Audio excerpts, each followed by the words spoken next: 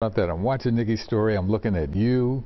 I'm looking at Pat on the other side of the studio. Yeah. And Luby, our floor director. Everybody's smiling. Yeah, it's How cool. about that? That's great. That's great. That was a cool story. And you know, Pat mentioned he said in 30 minutes. How about that? How about that? Really Going into cool. the weekend, buddy. Pressure's Here we on. go. What you got? It's Friday. What you got? Great weather. Today was so nice. I just kept on going outside going, it's still nice. I know, it's still nice. Tomorrow's going to be nice too. But we've been talking about this next weather alert that we got to get into for Sunday into Monday. I mean, it's a repeat of last weekend, really. So any preps that you did last weekend, do it again this weekend. Let's take you down the shore because that's some of the places that's going to see probably the trifecta of all of our impacts. Start for some flooding.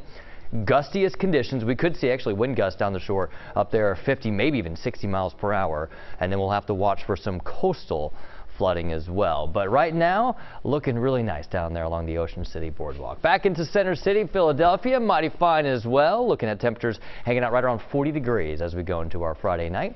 Dew points are in the low 30s, not nearly as dry as it was earlier on this week. We've got a little more moisture to come back with some of our mild temperatures. And like today, we're right back up into the mid-50s tomorrow afternoon. We've cooled, though, since those afternoon highs. We're in the low 40s from Trenton to Philadelphia, 38 degrees in Wilmington right now. A few of you getting there to near freezing, 33 in Allentown, Millville. You've dipped into the upper 20s already. High pressure firmly in control, but it is beginning to sink slightly to the south, and then it will eventually slide on off towards the east, and it will allow that storm system to ride in as we go into the second half of our weekend. But for tonight, really nice conditions, clear skies and cooling temperatures back into the mid and lower 30s for most of us, and then more sunshine, also more high clouds building through the second half of the day. That will not hold back those temperatures. We're looking for highs to level off there somewhere around 53 to 55 degrees. All right, jumping ahead into the second half of the weekend, we have a flood watch in effect for the entire area, 1 to 3 inches of rain. So flooding possible, streams, creeks, and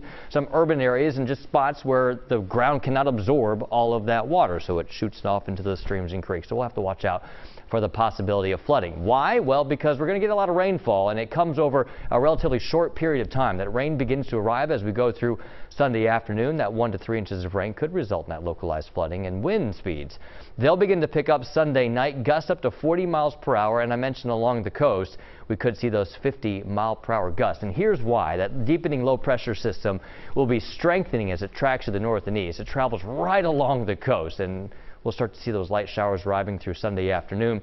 Look at just that steady rain, pockets of heavy rain continuing as we go through Sunday night into Monday morning. The wind speeds increase along that as well. As the storm clears out, the rain will taper off at first, and then some cooler air rushes in. A redeveloping low-pressure system may result in some snow showers for us as we go into Tuesday. Something to watch as that colder air settles in for most of next week. The main thing, though, as Yuki said, let's just enjoy it one day at a time. 54 degrees tomorrow. Enjoy it because everything begins to turn to rain and wind as we head through Sunday to Monday, and watching for those snow showers, and we're kind of back to winter. Literally, winter begins, guys, on Thursday.